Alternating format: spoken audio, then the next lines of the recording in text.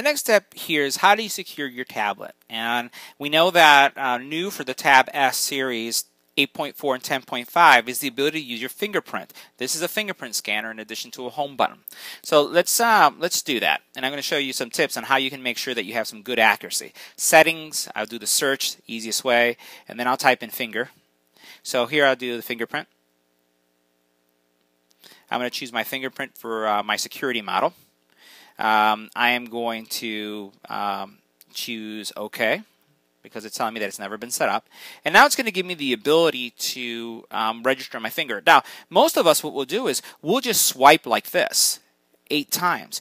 What I recommend you do is that you swipe once this way, you swipe once in an angle, you swipe once in an angle, you swipe, in every angle you can possibly do. That way, your fingerprint will be recognized no matter what angle you swipe. So my first one, I'm going to swipe down like this. It's been recognized. This one, I'm going to do an angle one. It was recognized. I'm going to do this one in this angle. It was recognized. I'll do again the center one. I'll just do the tip.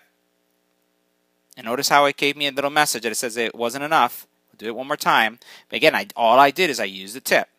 I'll do this.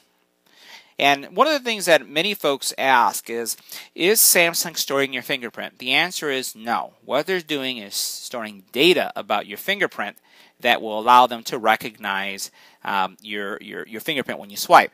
Now, one of the things that it's asking you to do and that you should do is that in the event that your fingerprint doesn't work, you want to be able to use a numeric password in order to log in. So I'm going to type in a numeric password and then typed in my password. I'm just going to hit OK.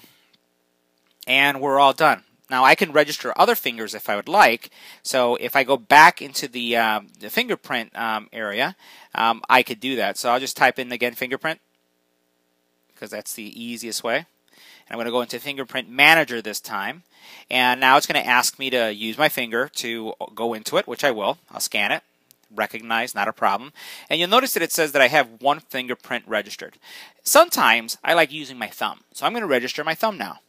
And again, I'm going to use the same technique. I'm going to do plus, I'm going to do OK. And again, I'm going to start straight down because that's the obvious one. But sometimes I swipe this way, like some of us do because of how you're holding the tablet.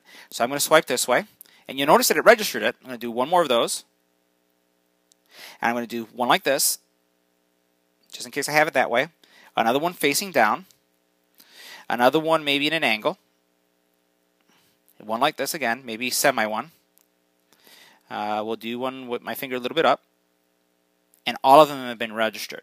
Right? So now, no matter how the angle goes, I'm going to be recognized.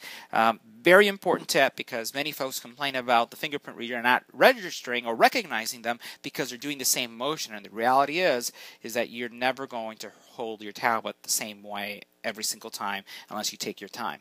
Now, I always recommend doing at least 2 fingerprints for two finger registries so that you make sure that you don't have a problem. So your thumb or your actual finger. You could even use one from the other side if that's something that you choose to do.